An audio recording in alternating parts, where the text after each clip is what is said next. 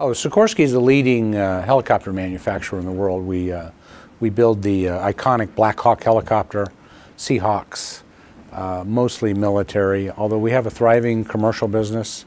And then, of course, all of that leads to a pretty good aftermarket business as well. So vertical lift is our primary focus. Well, the theme of the conference was strategic execution. And I guess if I had one sentence to sum it up from the presentation, it was that 85% of sustainable success is execution, 15% is strategy. So the focus was, and primarily in the defense industry, was that whether it be through operational execution or more importantly through developmental execution, that we as an industry had to get better at what we do because the data is astounding. The amount of months late, cost overruns, program terminations that we're seeing in a very constrained DoD budget cycle has got to be a signal to us that we've got to get our development programs together and get them out the door on time and within the costs that the contract specified. You know, there will be 10 people in here, 8 will say it's negative, 2 will say it's positive. And I'm lucky enough to say that actually we're one of the 2 that would say positive. As the quadrennial defense review that Secretary Gates conducts says, where should we be focusing our dollars? It's clear that asymmetric warfare, i.e. nonlinear warfare, and insurgency and terrorism are top of the list.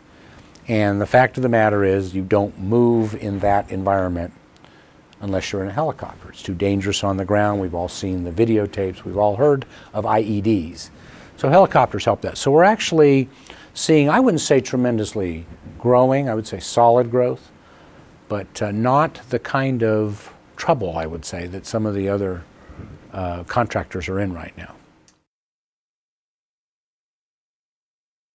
Oh, absolutely, absolutely. If you go back to Katrina, Haiti last year, Haiti this year, the tsunami in Asia a couple of years ago, if you saw a helicopter on your television screen and said, that's a Sikorsky, you would have been right over 80% of the time.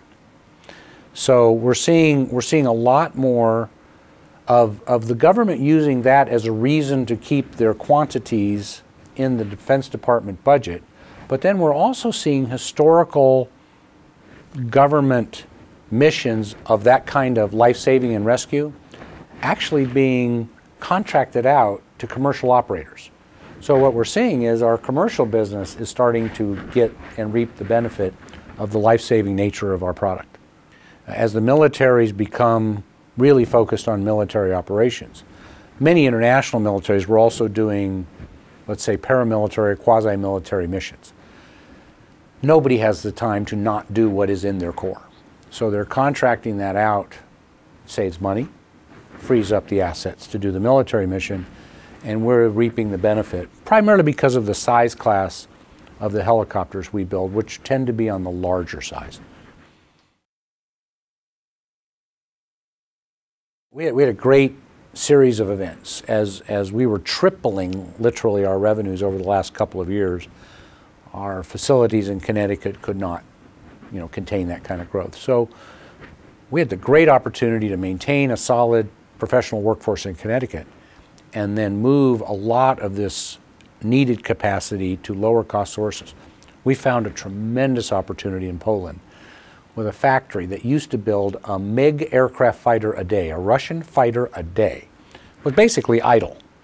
So we moved in with an opportunity to replace that work with good, solid helicopter work, government supported, we purchased, and they're turning out product that we can put into the government supply chain as well. So we've put about 3/4 of the extra hours that we've been adding have all been into lower cost sourcing, and the majority of that internationally.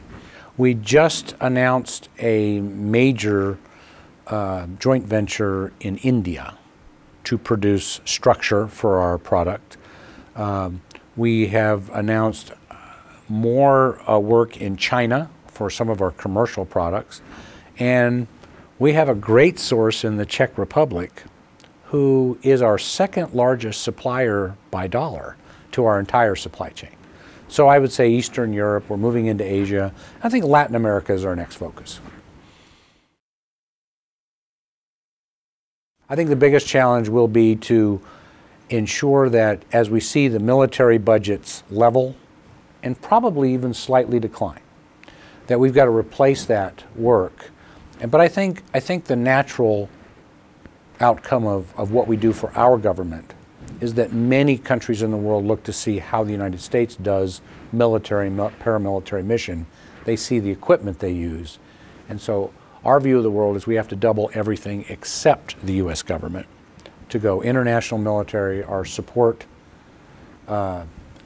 business as well will increase its capabilities. So I think we have a good plan to replace or at least amplify the business that the U.S. government has for us.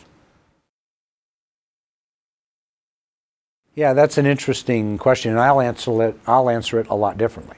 In the Chinese market, we are absolutely banned from any military activity or any dual-use activity. So strictly commercial in China, it will be very big, and we will be there. But for our particular product set, India has got probably the largest single, let's say, medium-term to long-term potential. So India will be a huge player in terms of the quantity of government and commercial helicopters that they need as they start to become a dominant world power. As a percent of GDP, and you know the Indian GDP is quadrupling every 10 years, as a percent, 8.5% is 3 times what our government spends as a percent of GDP. So, and again, given the nature of the threat, it's not we're going to line 2 big armies up and clash. It's insurgency, it's small operations, it's counterterrorism, and that, of course, is sadly is good for us. If you look at South Korea as an example, and even Taiwan, they're virtual mirrors of the U.S. military structure, including equipment. And so that really helps us and gives us some room to continue our top and bottom line growth. Right now, the Middle East is the largest growth area in our portfolio outside the United States. You know, they're right there, the threat is there, but our product is there. And they watch our helicopters go out and back every day. We're very proud of the fact that we have 1 million combat flight hours in our products. 1 million combat flight hours, and not one material or workmanship defect. And everybody sees that. And so whether it be the United Arab Emirates, who have announced recent purchases, Bahrain has announced recent purchases, Saudi Arabia has announced recent purchases. So short term to mid-term, that's the growth area for us. Percent of production overseas is still pretty small, probably on the 10 to 20% scale. I see it growing. The quality of the workmanship is good. The barriers in terms of logistics and licensing are being ameliorated by some favorable reactions of our country to others. And what we're finding is when countries want to buy major fleets of product, they don't just want to buy it. They want to build it. They want the jobs. They want the technology. They want the intellectual property. And so you can carefully provide that, and it will increase the production that's done overseas as we move forward, without a doubt.